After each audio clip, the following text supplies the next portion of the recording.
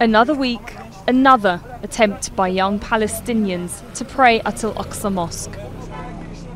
But once again, Israeli forces use force to stop them. Since the war on Gaza started, they've stopped mostly those under the age of 45 from praying at Islam's third holiest site, often using heavy-handed tactics to push them back. As this group of young Palestinians explained how Israeli restrictions have worsened, we noticed Israeli forces keeping a close eye on us.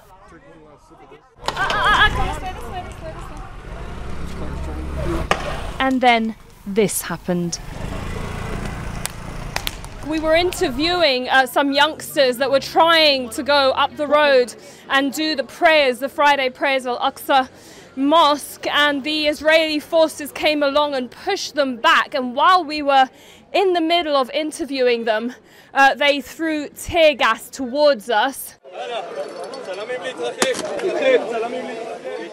Just minutes later, a Turkish TV crew was also hit, breaking their camera lens. They directly targeted our camera and my camera and then pushed us. Pushed you out of the way? Yeah.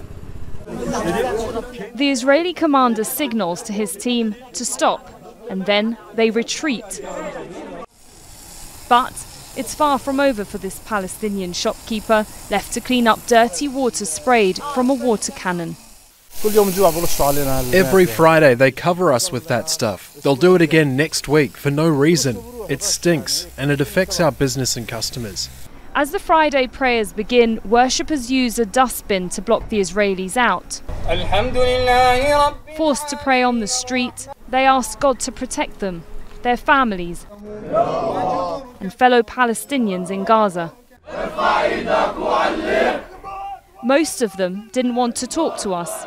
They said for fear of being arrested, anything they say or do these days could land them in an Israeli jail. See all these young guys? We can't even carry out our basic Muslim rights in Al-Aqsa. We're not a threat. We don't have knives or explosives. I'm now talking to you, but I might get arrested. They search people's homes and then make arrests.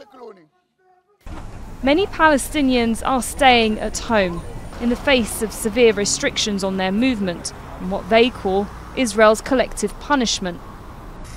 Locals here say they want peace, but that's not possible as long as Israel maintains its occupation.